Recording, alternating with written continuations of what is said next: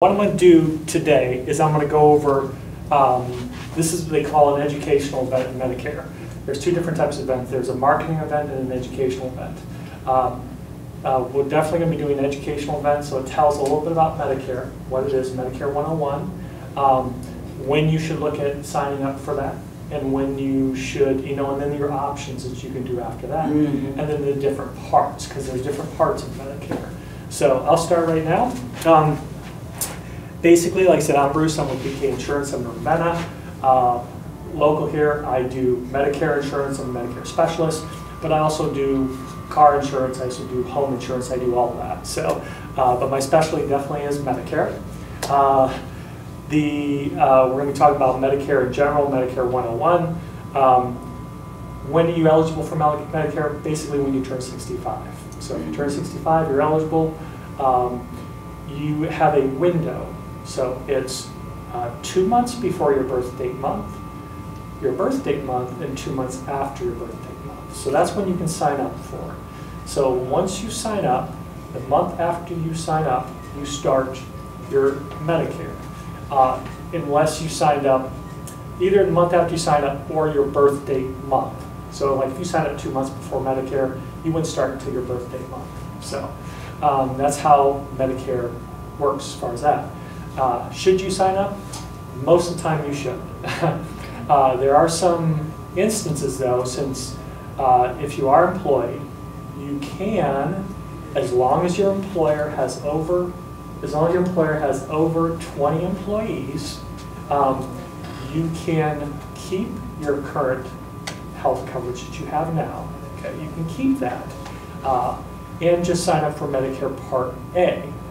So the benefit of that is Medicare Part A is hospitalization insurance. Okay, so as long as you work 10 years, you get that for free.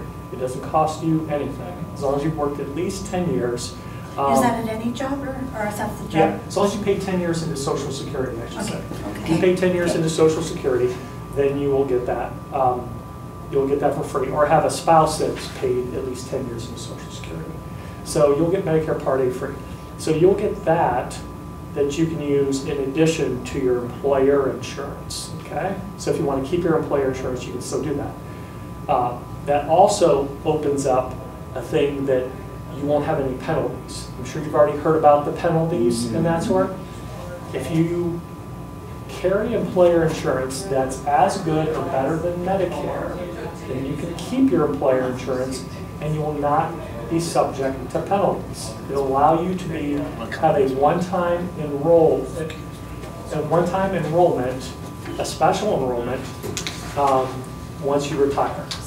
So once you retire, you can then sign up for Medicare. Now, there is another option that you may want to take advantage of, though. A lot of times, Medicare costs less than your current employee plan. So what we do is we look at that. So if you get a good advisor, they can look at your current employee plan and see which one would be better for you. See which one saves you actually more money. Your employee plan or your the current plan that you have now. So that's always a good thing to be able to do. So if you don't sign up for Medicare in time, the penalties that you're subject to is you have 10%. They will penalize you 10% of your Part B premium for life every single year you don't sign up. On your Part D, which is your prescription drug plan portion, it's 1% if you don't sign up in time. Every single month that you don't sign up in time for life, if you don't sign up in time for that. But again, if you have that employee plan that you stay with, you'll be exempt of those, okay, as far as that goes. But like I said, I strongly recommend looking at the Medicare plans because most of the time you'll pay less than your employer plans. That's one of the big advantages of being eligible for Medicare for the first time. Did you say pay is better to go through that than your job insurance? Most of the time, yes. Really? Once you first are eligible for Medicare, which is 65, usually with over 90% of the people that I've talked to, you usually pay less on Medicare than you do on your employer plan. usually pay less, yeah. So with my situation, I'm still working, Yeah, but my husband just retired last year. sure. And so I'm still got him on my insurance. Right. So, I mean, Maybe- he still has you on your He's insurance, you're saying? 65. Yeah. So, Yeah, well, I'm still working. right, but he has you on your insurance or No, he's on my insurance. Oh, he's on your While I'm insurance. still employed. while you're still employed? Okay, yeah, that's fine. So, yeah, so he would have an exemption too once you turn 65. Uh-huh. You have an option, and I was just telling about this ladies too, you have an option that you can either keep your employer insurance that you have now, as long as your employer has more than 20 employees. Yeah, Um, hospital. Oh, definitely. So you can keep that option, or you can sign up for Medicare. You have the choice of both. So I strongly advise you get with a Medicare advisor, and then they can look at the dollar differences and figure what that is. Okay, now he has not signed up for Medicare even though he turned 65 last year, Right. this year, this year. Okay. So, but we need to sign up? No, not because he's underneath. Hello. Do you have a PowerPoint? I don't. Okay. I'm just doing. Yeah. Okay. So. I'm sorry about that. No, you're okay. So basically, you don't have to, because he has you underneath your insurance now, you're employed, okay? So you're falling within that exemption, the special enrollment period, since he's underneath you. So once you don't anymore though, he's going to need to. You'll have to sign up for Part A and Part B. Along, if you choose Medicare, then you would of course sign up for it back, and then he would have to sign up for it too. At that point. Yeah. So, Part A and Part B costs. So what's the difference between Medicare Part A and Part B? So really break it down. Part A is hospital insurance. Okay, so that's hospital. It's also skilled care, so like nursing home insurance and that sort. If you go from the hospital to the nursing home, they cover that on Medicare on Part A. Outpatient services are on Part A too. That's all part of Part A. As long as you've worked, like I said, at least 10 years paying into Social Security, or a spouse paid into Social Security for 10 years, you don't pay anything for Part A. Okay. Part B is doctor's insurance. So Part B would be for your doctor, outpatient services, immunizations, durable medical equipment, vaccinations. There's a lot of different things that pays for. Once a year screenings and different things like that. Part B pays for most of that too. But Part B, there is a premium for that. Okay, this next year it's $174 every single month. So you will pay $174 every single month to do Part B, unless you're on a Medicaid plan or something like that. And a lot of those can be absorbed as far as costs. And I can give more details individually on that later, because there's many different tiers. But again, $174 a month, you have to pay for Part B to get those services. How Part A and B works is, and of course they offer this as your health care, but you still have to pay co-payments, you still have to pay co-insurances, you still have to pay all those types of things. So, and you don't have prescription drug insurance unless you get Part D. That's the Part D you hear about. So A, hospital, B, doctor, D, prescription. Okay? Those are the bases that you need to sign up for to be able to get the right type of health care coverage. If you go to the hospital on Part A though, you have to pay $1,600. There's a $1,600 deductible before they start paying. So you will get the first 60 days once you're in the hospital for hospital fees at zero cost, and you just pay that $1,600. After that, 60 to 90 days, you'll pay $400 a day.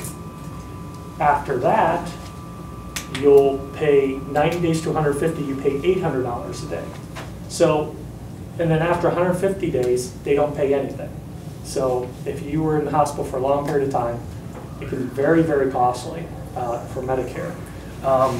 Actually, you guys, I'm going to hand out all the things I'm going on here, I'm going to hand these out to you. I'll take them. Oh, there you go. There's some of those folks back there. Yeah. So, thank you. And then that gentleman back there. So, I'll take you here. Yeah, thank you. So, Thank you. that's the cost of Medicare. That's what Medicare costs. So a lot of people then, you don't want to have to pay all those costs. And then at 150 days or more, think of that. You're subject to all those, they don't pay for anything, nothing. So that's why they've come up with two different ways to solve this. They've come with Medicare Advantage plans and Medicare Supplement plans. You always hear about those all there. They're always advertising on TV and all these different types of things. Both help solve that. And what I mean by that, we'll go with the Medicare Advantage plan first. Medicare Advantage plan is privatized through the government to healthcare companies like Aetna, United Healthcare, any of those, to offer you plans through private insurance places to have just as good as insurance as Medicare has, plus more things with it. So for example, instead of paying that 60 to 90, 90 to 150, and not have any insurance to 150 more, if you sign up for a Medicare Advantage plan or a Medicare Supplement plan, those costs go away. You won't incur those costs. As an example, an Advantage plan, we're going to go in that category first. An Advantage plan, usually 1 to 5 days or 1 to 7 days, you pay anywhere between, depending on which plan you sign up for, between $250 to $350 a day for your first 5 to 7 days. If you're in the hospital, only if you're in the hospital, and it doesn't cost you anything after that. So nothing 60, 150, none of that. That's all be taken care of after that period of time. Another advantage of a Medicare Advantage plan is that you get, because A and B do not pay vision, dental, hearing, any of that stuff. Where a Medicare Advantage plan is like an all-in-one, it pays for all those things. So it's going to help pay for your vision, it's going to help pay for your dental, it's going to pay for all those types of things. The disadvantage of the Medicare Advantage plan, and then I'll go into why there's a supplement plan out there, is that it's the same type of insurance that you've always had through an employer. So if you have an employer plan, you can't just go to any doctor you want anywhere.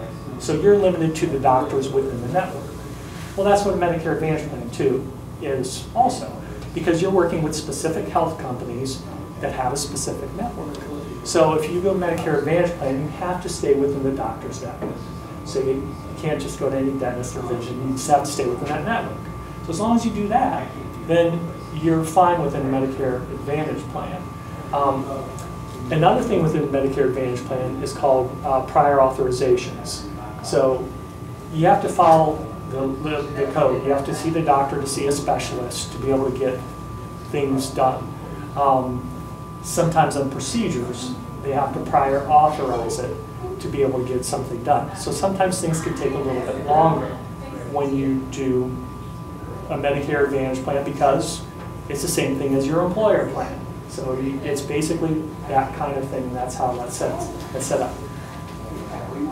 One of the key advantages of a Medicare Advantage plan, though, is most of the time there's zero premium. So you pay that $174 a month I talked about Part B. Well, you'll always have to pay that. But if you get a Medicare Advantage plan, you don't pay any extra premium. You just pay just that and that's it. And you get all those extra benefits I just talked about. So, also, just like an employer plan, though, Medicare Advantage plan, you do have to pay some co-payments, you do have to pay some co-insurance, procedures to get things done, you have to pay those. They're, in comparison to most health plans, though, drastically less. Like on a health plan, let's say, for example, if you got an MRI, most of the time that's around $1,500 to $2,500. On a Medicare Advantage plan, that's usually around $100 to get an MRI, okay? So again, those costs are drastically less on that type of plan. So that's the advantages and the disadvantages of the Medicare Advantage plan. The advantage of a Medicare Supplement plan is it's totally different. There's no privatizing of health companies. That is kind of like a part of original Medicare. The first thing I was telling you about, A, B, and D, those are all part of like original Medicare.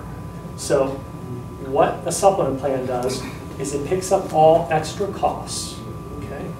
You pay a one-time $200 to $300 deductible, and then if you go see a doctor, after you pay that deductible, you don't pay anything. You go to the hospital, doesn't matter how long you're in there, you don't pay anything. It covers, and I mean nothing. It doesn't matter how high it gets. Everything's covered on the doctor and hospital side. Immunizations, all that stuff. You don't pay any of that stuff with the supplement plan. And you have any network you want to. You want to go see a doctor in Illinois? Sure, go see a doctor in Illinois. You have a second house in Florida, and you have a doctor that you like to work with down there? Yeah, sure, you can go to that doctor. You can go to any doctor that you want to, or any specialist, as long as they accept Medicare. So a lot of freedom with the supplement plan. So why doesn't everybody just do that? Well, the reason why is a supplement plan costs a premium every single month, where an Advantage plan does not. A supplement plan can cost between $110 to $250 a month for your supplement plan. And the supplement plan on top of that, and that's in addition to the $174 that you're paying a month on the Part B. So in addition to that, a supplement plan does not cover vision, does not cover dental, does not cover hearing, does not cover any prescription drugs. So you'd have to sign up for a prescription drug plan. You'd have to sign up for a separate vision plan if you wanted coverage, a separate head. So you can imagine all those costs now. So you have the supplement plan, you got what the vision plan is, you got all those costs. So it can get quite costly to be able to do that. Definitely the plan with the most freedom. Definitely the plan with, when it comes with doctors and hospitals and things like that. And also you never have to deal with any prior authorizations with the supplement plan. So a lot of freedoms there, but again, the costs can get much, much higher.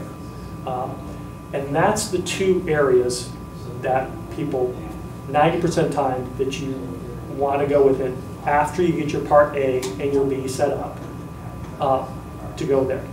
Medicare Advantage plans also include prescription drug plans 90% of the time. So you don't have to sign up for that Part D to get your prescription drugs. Prescription drug plans are usually not that expensive, and that's Part D, where I'm going to next. Part D is so you can continue to get prescription drugs. Paying for them separately, anywhere between $7 a month up to about $80 to $100 a month for a prescription drug plan. Most of them fall in that $7 to $15 a month, usually not much more than that. And then, excuse me, they will pay for a lot of your prescriptions. If you're on generic prescriptions, Tier 1 and Tier 2 prescriptions, they call them generic prescriptions, most of the time those prescriptions are zero cost on prescription drug plan. This next year, actually this last year and this year also, if you take any type of if you have any type of metformin for diabetes, or if you take any type of insulin, they cap it at $35 a month now on the prescription drug plan. So very important to get that. If you don't go the Medicare Advantage way, you definitely want to get that if you have a supplement plan. So there's a lot of benefits to be able to, of course, doing that. So that's A, B, and D. The Part C they talk about on Medicare is just another name for Medicare Advantage plan, so which we just went over. So A, hospital, B, B is your doctor, C is Medicare Advantage, D is prescription drugs. So that's it, that's Medicare. I'll go on individually, I'd be more than happy to talk to anybody. And go into more details. I am, like I said, a specialized advisor, so again, I'm more than happy to talk to any one of you individually, especially if you're getting near that. You definitely want to be able to sign up for Medicare, and I can give you all the information how to do that, and then what directions to go from there. So you definitely want to get a hold of me, and I can help you out, absolutely. So, any questions? Yes. Sure. So, with the Medicare, once you sign up, so are you saying that you can have the Medicare supplement, but yet you don't have to have the Medicare Advantage? You can sign up either or. You can sign up for a Medicare supplement plan, or you can sign up for a Medicare Advantage plan. You have to sign up for Part A and B. Okay. Then from there, you have a choice that you can go to. You can go to Medicare Advantage, or you can go to Medicare Supplement. So you can do either or. Advantage, you don't have a monthly premium. Medicare Supplement, you have that $110 to $200 monthly premium, depending on what they figure out for you.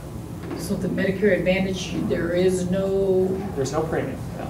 I mean, there are some are like $20, $15. For the most part, most Medicare Advantage plans are zero premium. Why wouldn't people just do that? Well, there's advantage for both, okay? Now, as an example, we'll say, let's say you have a lot of health costs, okay? Let's say you're entering into the hospital and you have a lot of health costs, and you know you're gonna have a lot of health costs. I had a gentleman recently with ESRD that went in, and he's gonna have a tremendous amount of health costs. Well, Medicare Advantage plans have what they call maximum out of pocket. So that's anywhere from $3,000 up to about $7,000. So once you pay that, if you had to pay that, anything after that amount, you don't have to pay anything on a Medicare Advantage plan. But even the ones at the most minimum, let's say $3,500 for the year, if you add up that $100 a month premium every single month on a Medicare supplement plan, it only comes up to about $1,200 to $1,500 a year. So if you know you're going to be in the hospital a lot, it would cost less to be on a Medicare supplement plan, even though you're paying all the.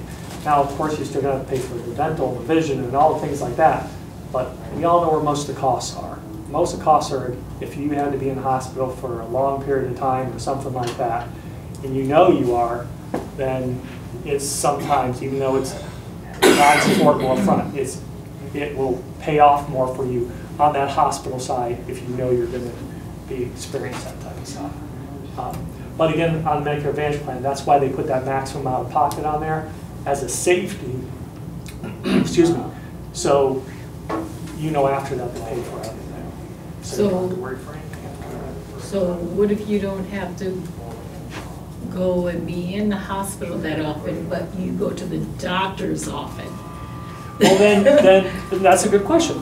A lot of the, and if you like a Medicare, if the Medicare Advantage plan sounds better to you, but you see the doctor a lot, then get a Medicare Advantage plan with a zero PCP visit. So what that means, PCP means primary care physician. So if your doctor is in the network, choose a Medicare plan where they have $0 PCP. So that means every time you visit, you don't pay them anything. So, yeah. And that kind of helps solve that. Which there's many Medicare Advantage plans that do that. There's zero PCP. Some of them are as little as $20 to see a specialist. So, yeah. You have cards here? Yeah, absolutely. Great, yeah, great. I've got a thing that you can sign up for. I've got cards. Good. Yeah, and yeah, absolutely. I'd be more than happy to help anybody individually and go over anything that you need, anything like that. Any other questions? Anybody here? Okay. Thank you. So I'm sure you will. The handout I gave you is general information. Tells a little bit about everything. But again, if you need anything individual, you can. Like I say, I've got a sign-up sheet up here. You can, if you want me to call you, I'll be more than happy to do that for you. I'll give you my card if you want to do that instead. I'll put my personal phone number on there too, which you'll reach me all the time. So, okay. What is your name again? My name's Bruce Dar. I'm sorry, I didn't hear the last name. Dar, D-A-R-R. I'm with BK Insurance. If you want to get, I'll just say BK or DK? BK. Yes, and This is boy. Ben. He owns the insurance agency. That's Ben. It stands for Ben Kelly. BK Insurance. Yeah. It's local. It's here in Ravenna. Good to see a young person. Young person, thank you very much. Oh, yeah. I